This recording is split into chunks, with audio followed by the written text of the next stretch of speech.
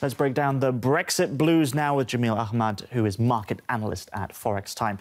So, Jameel, thank you very much for joining us. 1 year on since the Brexit vote, from a kind of investor's perspective, where do we stand?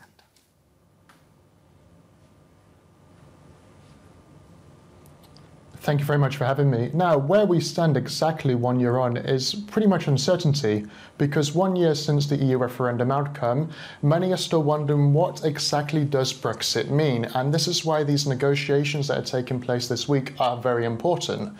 But what we can talk about is the material impact the Brexit outcome has had on the British pound. We've seen the British pound fall at 1.30%. It's still 15% away from its peak the night of the referendum, and we've seen additional inflation risks in the United Kingdom economy. So this has been the direct impact at this stage for businesses, investors, and pretty much consumers. So what you're saying is that it all really depends on whether there's going to be a hard Brexit or a soft Brexit. So basically, staying in the European Union single market or a complete separation. What would be the difference for investors between those two outcomes?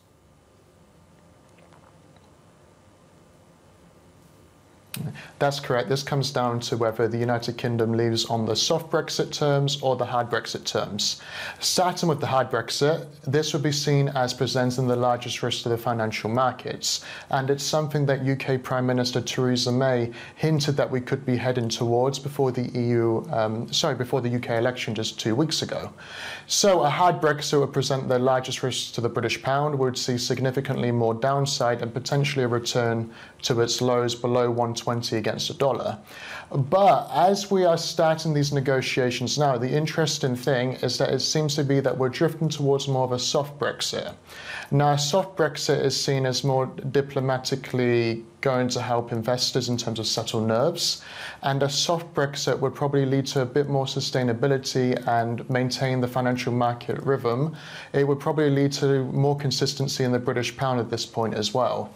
OK, and your firm, ForexTime, despite all of this uncertainty, last year set up an office in London as other companies, other financial firms, are threatening to flee. So why did you decide to do that?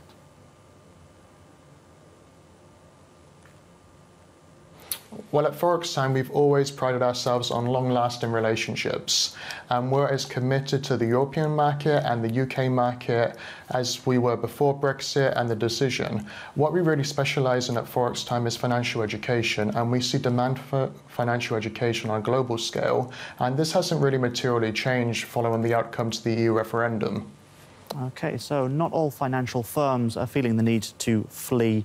Jameel Ahmad, thank you very much for breaking that down for us.